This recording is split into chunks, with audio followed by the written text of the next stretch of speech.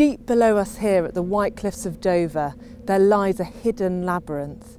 These forgotten tunnels played a vital role in Britain's defence during the Second World War, housing emergency shelters and a hospital for the soldiers manning the gun battery on the cliffs above. This was Winston Churchill's first line of defence, providing an early warning against enemy attack.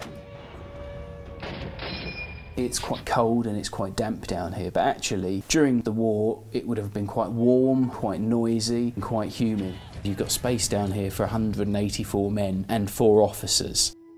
These tunnels, which took just 100 days to dig out, were abandoned after the war and largely forgotten. The MOD made a first attempt to seal them up by bricking up the entrances. In the 1960s they sold the site off and they sold off all the scrap rights. We acquired the land in 2012, but it wasn't until we started some feasibility work that we discovered the tunnels. Volunteers spent months clearing the tunnels of rubble and debris, and what they found was a time capsule of army life in the early 1940s. One of the interesting things about the unlined chalk tunnels is it tells you something about how the tunnels were originally mined out. So you can see lots of the drill marks on the walls. It's also extremely easy to carve into this, so you see lots of graffiti as well.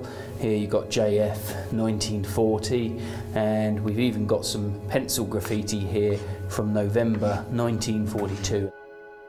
This is a very special place with a unique story to tell, and the best way to understand it is to come and experience it for yourself.